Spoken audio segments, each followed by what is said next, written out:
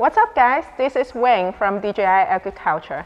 Today I will show you the full workflow of doing variable rate application using P4M multispectral drone and a grass drone T30.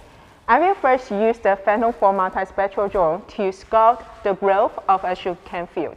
Based on the health variation of this sugarcane field, we will generate a prescription map for foliar fertilizer in order to regulate the growth of this field. Then we will send this prescription map down to the grass drone T30 to execute a variable rate application. Now let's go. In order to do variable rate application, we first need to know the growth variation of the field. We will use P4M to survey this sugarcane field. I already have the drone, the remote controller, and the iPad connected and power on. On the iPad, we need to use the GS Pro app. Click on My Missions to go into the mission list. We need to create a new mission for this variable rate application. Tap on the plus sign, and you can use the photo map mode. Based on the satellite imagery, you can tap to create the field boundary. You can check the vertices of the box to adjust the boundary of this field. And next, we need to edit the parameters for this mission. For most parameters, you can use the default mode. But for capture mode, please make sure you are using the capture at equal time interval. For flight height, in this case, we will use 150 meters. Under advanced settings, we recommend using 80% for front overlap ratio and 70% for side overlap ratio. For course angle, you can check the auto box to automatically align the flight path to be perpendicular to the sun angle. Please also make sure you are connected to RTK. Tap on the RTK button and hit connect. Also, please make sure you turn on the fix option. When you see the base station and aircraft both to be green, it means it's already connected to RTK and it's under fixed mode. You will also need to make sure the camera mode is visible rather than vegetation indices. The camera mode that is showing right now is NDVI mode. Let's switch it to visible mode. Only when it's under visible mode, the camera will capture the RGB imageries during the mission. Now we have the drone and the mission set up. Let's fly P4M and take some pictures. 检测到障碍物。检测到障碍物。返航点已更新。电池电量低，请谨慎飞行。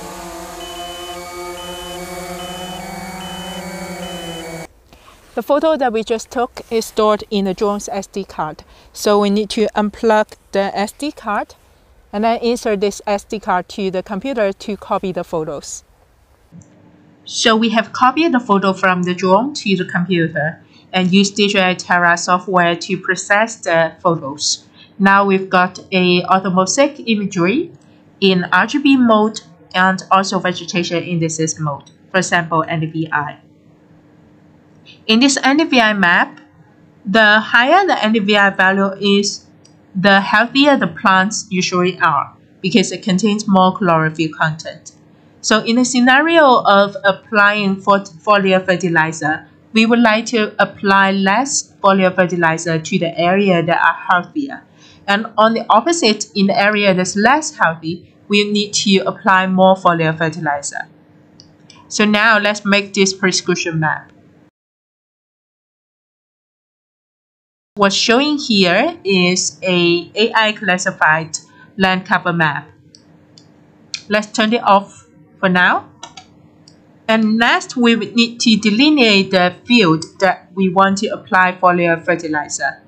So we need to draw the boundary of this field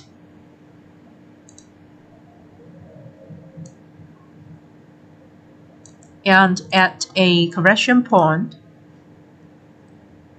and we can save the field. And next, let's turn back on the AI classified map. We notice that the area that we want to apply foliar fertilizer was not classified as field, which is an incorrect classification. So we need to modify the result to make this area back into a field class. After selecting the field class, we can start brushing the area.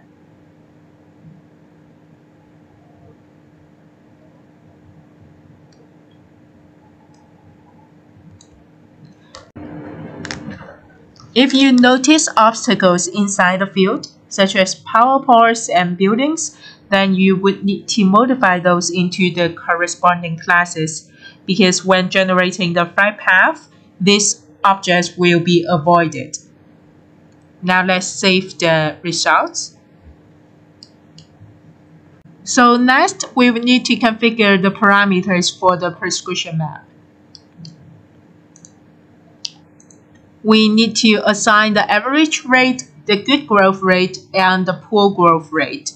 So for example, let's say in this field, we want to apply 20 liters per hectare as the average rate. And for the area that's healthier, meaning the good growth area, we only need to apply 15 liters per hectare. On the opposite, in the area that's poor growth, we need to increase that to 20 liters per hectare. And after the setting, we can click Apply and select all fields. So the prescription map is generated, and we notice that in the area that has better growth, meaning higher NDVI value, the application rate is lower. And in this area that has poor growth, the application rate is larger, which is closer to the maximum application rate that we just set. But ultimately, the average application rate for this whole field would be 20 liters per hectare. And the next step is to export this mission and the prescription map to a grass drawing T30 for execution. So after inserting the SD card into your computer, you can go ahead and click Export to DJMG. And now it automatically selects the route that this mission and the prescription map need to be saved to. And you can go ahead and hit OK. And the mission is saved to the SD card. So the Terra software part is done, and we'll move to the next part, executing the variable rate application mission using a grass drawing. On T30 remote controller, insert the SD card and import the mission. Click on Execute Task and load the mission list. You can use the field generated in Terra or create a completely new field. You can use the satellite imagery to tap on the field boundaries to create a field, or use the drawing to add the field vertices or any other methods. In this case, we will use the field generated in Terra. You notice that the RGB high-resolution imagery is also imported. Click on the plus sign on the upper right corner to add the prescription map. Under Logo, click on the prescription map to import. Now you notice that the prescription map is overlaid with the mission. You can double tap on a boundary edge to align the flight path to the edge. Then you can edit the other parameters, such as the route spacing. Click Save to save the mission, and click Use to set up more parameters. For application rate here, you will need to enter the maximum application rate of your prescription map. This application rate is not used in the mission because the mission will use the application rate from your prescription map. The purpose of setting up the application rate here is to limit the flight speed.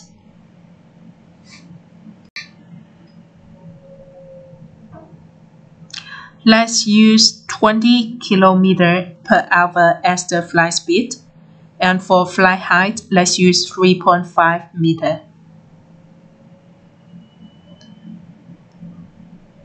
Click Start to upload the mission to the drone.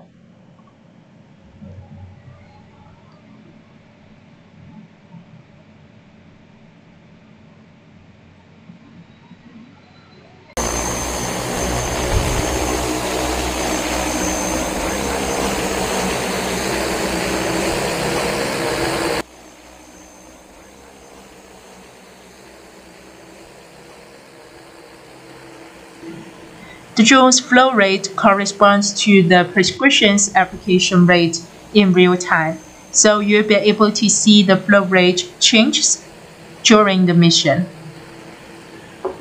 In the area the application rate is smaller, the flow rate is also smaller.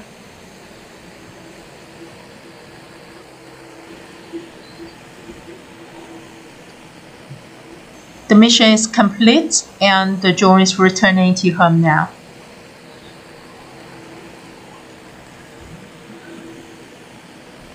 So the mission of growth monitoring and variable rate spraying is done. It's a very simple workflow, isn't it? Now's your time to try. Bye bye now and see you next time.